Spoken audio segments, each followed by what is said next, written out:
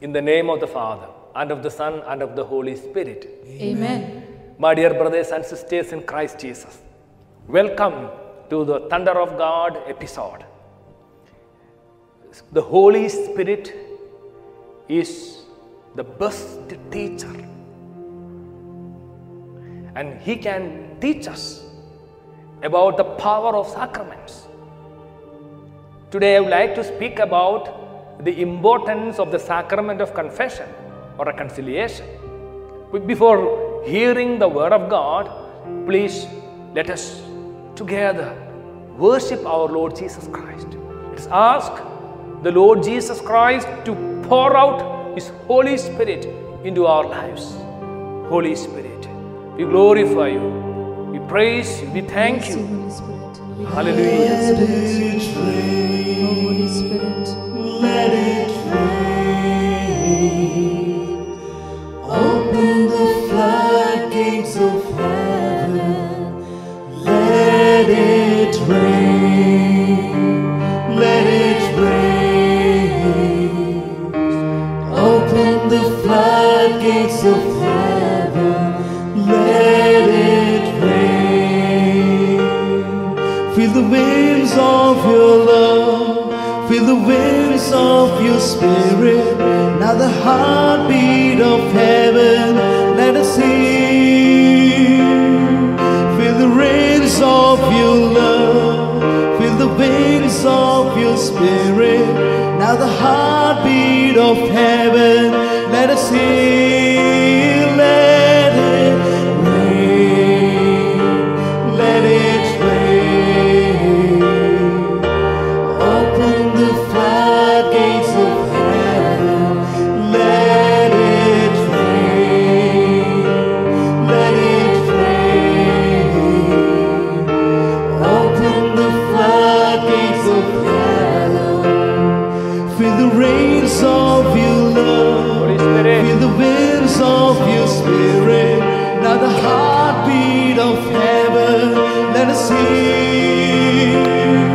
Feel the rains of your love, feel the wings of your spirit. Now the heartbeat of heaven, let us hear. Let it rain, let it rain.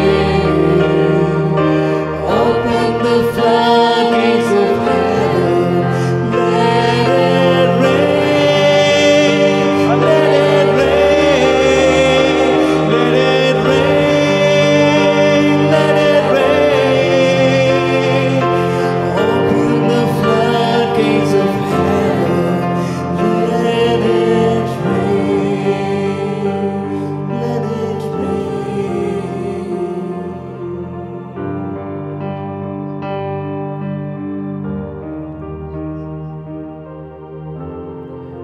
When the Holy Spirit comes, He will teach us about sin, righteousness, and judgment. Praise the Lord. Praise the Lord. Hallelujah. Hallelujah. Thank you, Jesus. Thank you, Jesus. Praise you, Jesus. Praise you, Jesus. We all love Teresa of Calcutta. She's a saint. In order to become a saint, from her part, she was very strict to herself regarding the sacrament of confession. Every single week, she used to make her confession. To prepare for confession, she spent at least 2 hours before the Blessed Sacrament, and she examined her conscience. After 2 hours of examination of conscience, she would go to the priest and make her confession. My dear sisters and brothers, the sacrament of confession is very important in the life of a Christian. Pope Saint John Paul II, every Friday, he used to make his confession. And if he celebrated the Mass privately, before the Mass, Every time he used to make his confession.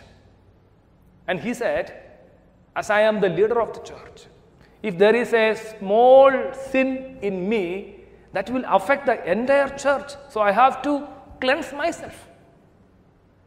We remember the words of Jesus in John chapter 17, verse 19.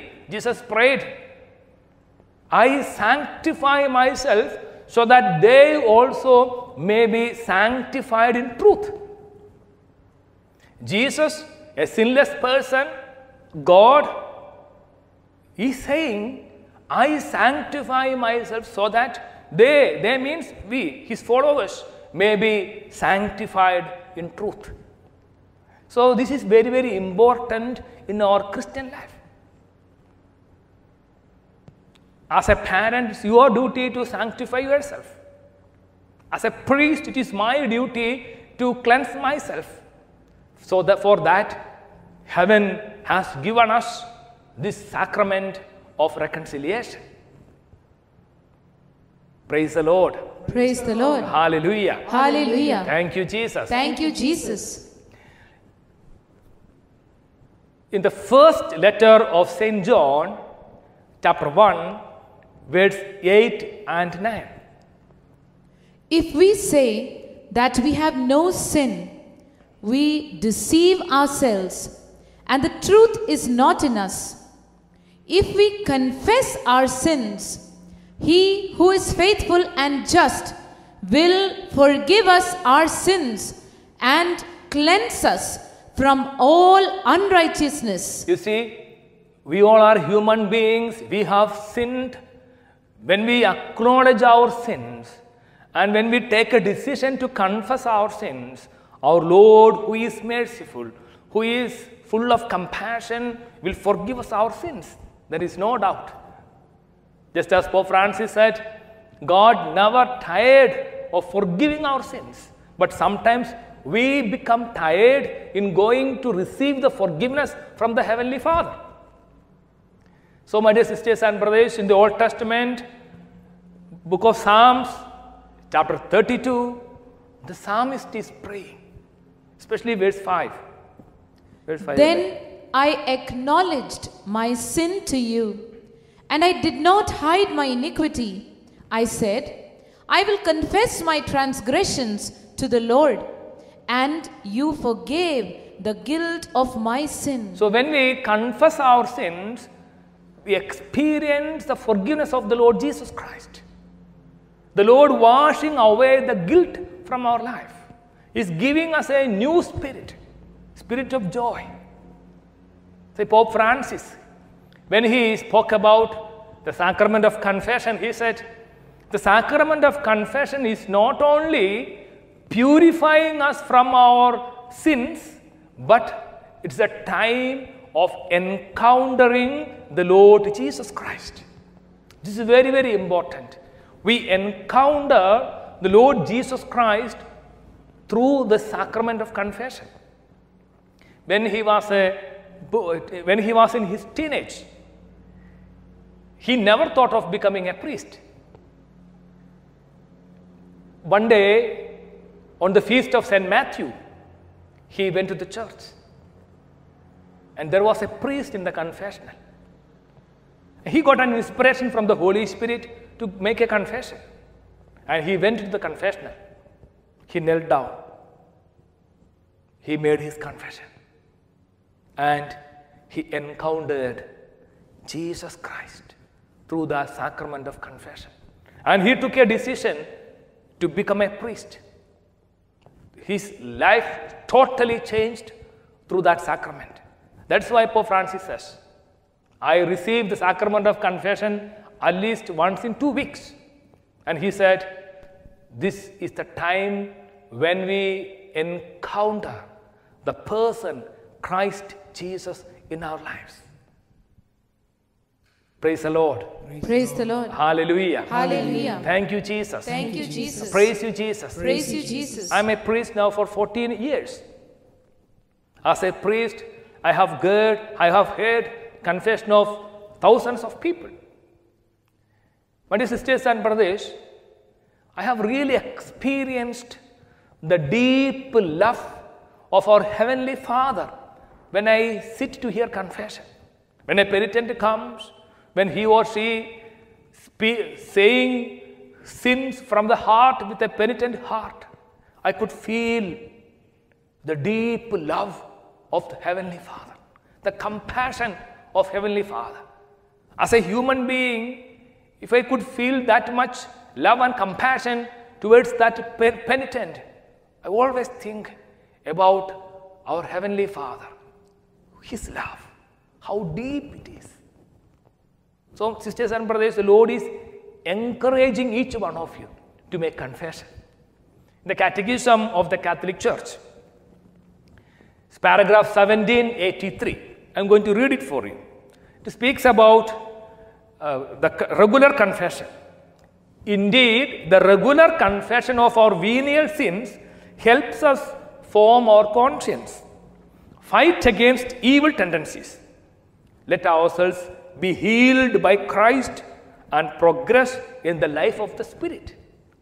So the church really encouraging her sons and daughters to make confession often.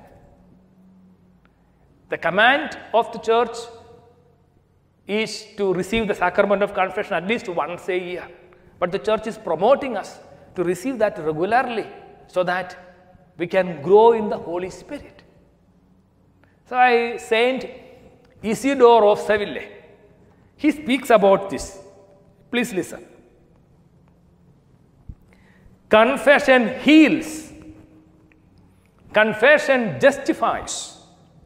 Confession grants the pardon of sin.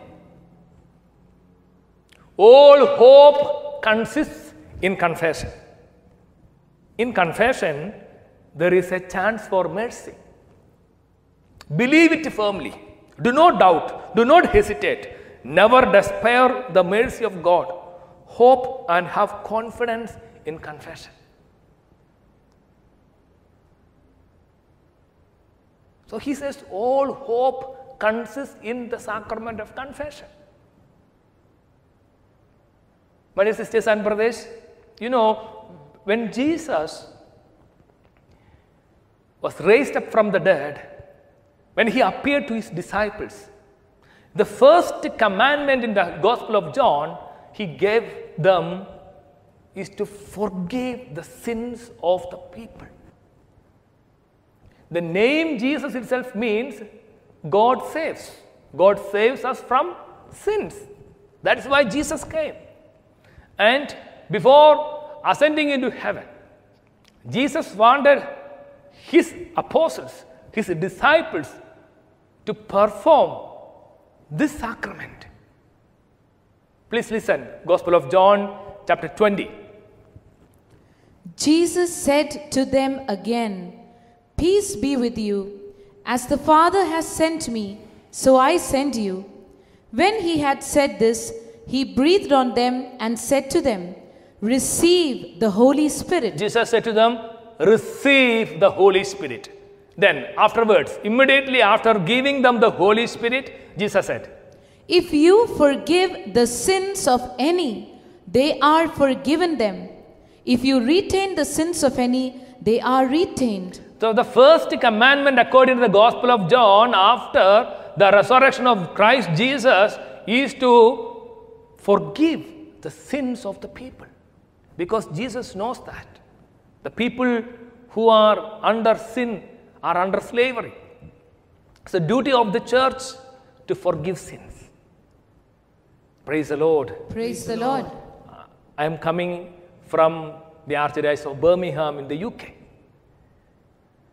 Cardinal Henry Newman was not a Catholic who never believed in the sacrament of confession, but once he got an opportunity to go to a Catholic church, and he saw an young adult whose face was filled with sorrow, sadness.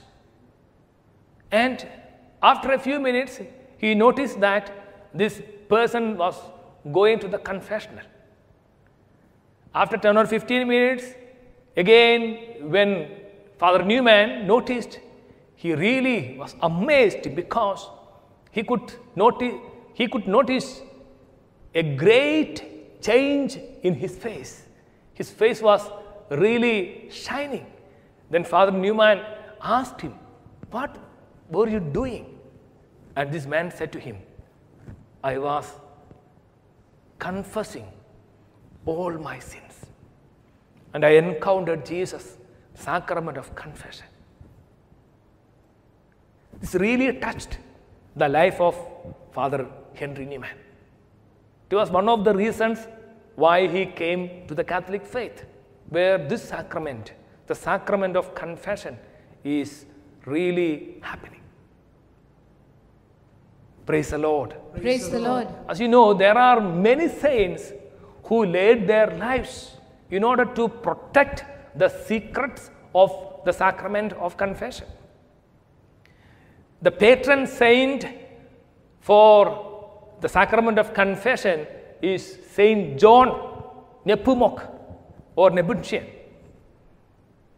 He was the confessor in King's palace, King's Wenceslaw in Prague, in Czech Republic.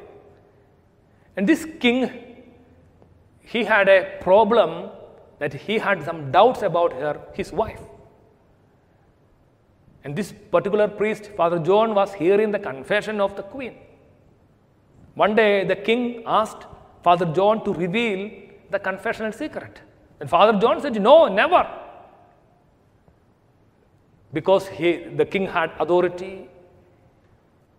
the king started to ridicule him. But Father John was very strong in his faith. This cruel king, he gave an order to cut off the tongue of this priest. And the police threw him into the river. And he became a martyr. He became a martyr only for keeping the secret of the sacrament of confession. Praise the Lord. Praise the Lord. Hallelujah. Hallelujah. Thank you, Jesus. Thank you, Jesus. So, my dear sisters and brothers, let us believe the power of the sacrament of confession. There are many names for this. Some call this sacrament of repentance, some call this sacrament of reconciliation, some call this sacrament of confession, sacrament of conversion. Let's thank the Lord for giving us this sacrament. In the letter of James, chapter 5, verse 16, Saint James is exhorting the faithful to confess their sins. Please listen. Therefore, confess your sins to one another and pray for one another so that you may be healed. In those days, confession was public. But after a few centuries, the church said, you can do your confession in private. So there are private confession and public confession. The church promotes her faithful to make confession in private. But there are options to make public confession also. So there is a possibility of dangers happening, so the priest can absolve the sins in public. Praise the Lord. Praise the Lord. Hallelujah. Hallelujah. Thank you, Jesus. Thank you, Jesus. So, my dear sisters and brothers, let us thank our Lord Jesus Christ for instituting the sacrament of confession. Let us hold our faith in the sacrament. Just as Saint Isidore said, all hope consists in confession. Now let us close our eyes. Let us remember all the priests to whom we have gone to make our confession. Some of them might have died. And also let us surrender all the priests whom we will go to make our confession. Jesus said, receive the Holy Spirit, and if you forgive the sins of any, it will be forgiven. Lord Holy Spirit, Lord Holy Spirit, increase our faith in the sacraments, especially increase our faith in the sacrament of confession. Holy Spirit, come. Come breathe upon me, breath of God. Holy Spirit of God. Breathe upon me, Spirit of the Lord. Holy Spirit of God. As we lift our hands in surrender, Holy Spirit. to your name, Most High. Holy Spirit. I'm yielding to your Spirit. I am walking in your love. Jesus, I adore.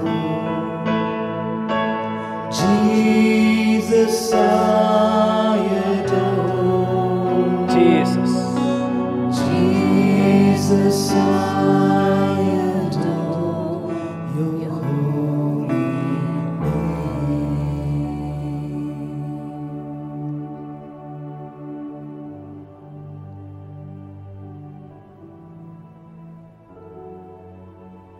Praise the Lord. Praise the Lord.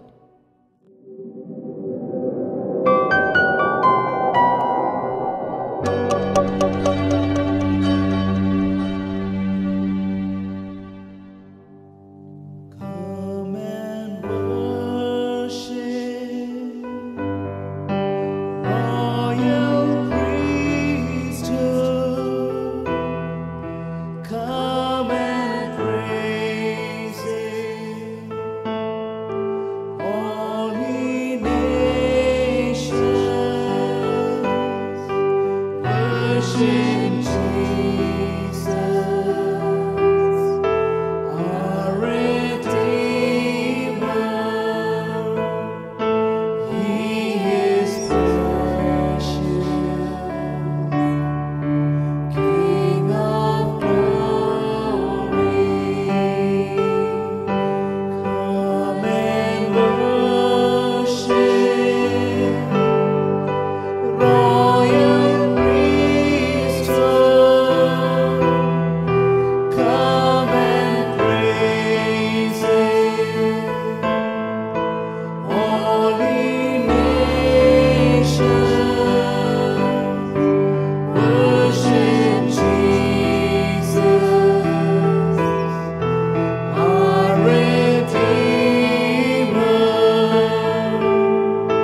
He is precious, King of glory.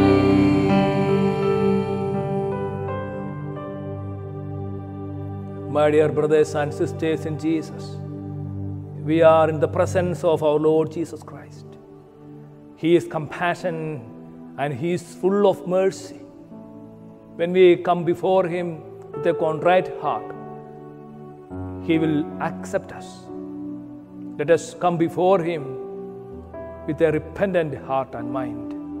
Lord, we pray for a change of heart, Lord.